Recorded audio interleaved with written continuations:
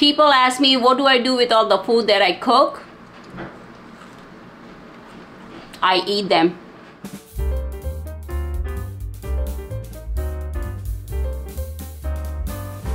What's up, you guys? Welcome to my channel. Today we are going to make chocolate chip oatmeal cookies. It's almost back to school time, and this will be a perfect treat you can pack for your little ones in their lunchbox. So let's get started. To start off, in a large bowl, add 1 stick of unsalted butter at the room temperature, or you can microwave this for 15 seconds. You can use stand mixer or hand mixer. I'm using hand mixer since everyone doesn't have stand mixer. And then whip this for 30 seconds. Add 1 egg. Add 1 teaspoon of vanilla extract. Mix it for another 30 seconds. Add a pinch of salt. Add 1 teaspoon of baking soda. Add 1 cup or 125 gram of all-purpose flour. Add 1 cup of quick oat. You can use old-fashioned oat if that's what you have. Add 1 cup of brown sugar or white sugar. Mix it again for 20 to 30 seconds.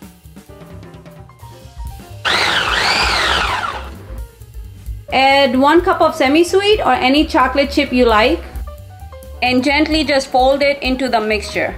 If you like, you can save some chocolate chip to put on top right before you put it in the oven. Now turn your oven on at 375 and put the dough into the fridge.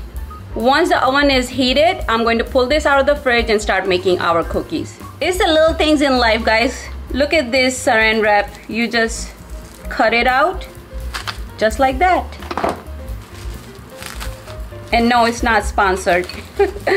Once the oven is preheated at 375, get your sheet tray ready. You can put parchment paper or foil for easy cleanup, or skip it and just spray the sheet tray with the non-stick spray. And now I'm going to start scooping out cookies. You can find the sweet spot for your family. How big or small do you like?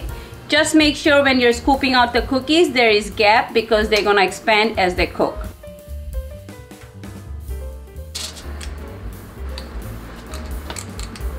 I rolled in some by hand and I scooped some right onto the sheet tray. After go into the oven between 8 to 10 minutes because they're gonna continue to cook once they come out of the oven. So guys, I pulled these out of the oven after 9 minutes. I just let them sit for 5 minutes. You can use cooling rack if you have it. If not, don't worry about it. The reason you want them to sit so they don't fall apart on you when you are plating it. Guys, I like cookies on the crispy side, so these are the ones cooked on the bottom rack for 10 minutes, and this is how they look.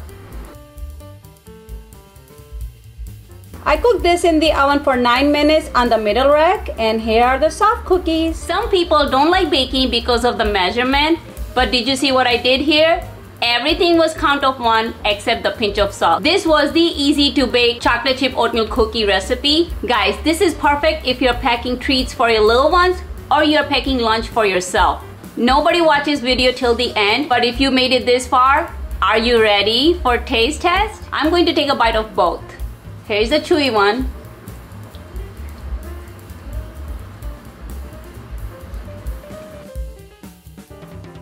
Look guys, this is perfectly done in 9 minutes. And here is the one crispy on the outside and soft on the inside. So this is the one baked on middle rack for 9 minutes. And this is the one baked on bottom rack for 10 minutes. If you want to be a hit, put this in your little one's lunchbox or take it to work. Hopefully you guys like this recipe. Let me know if you'll try it. How do you like it? I'll see you guys next time. Bye for now.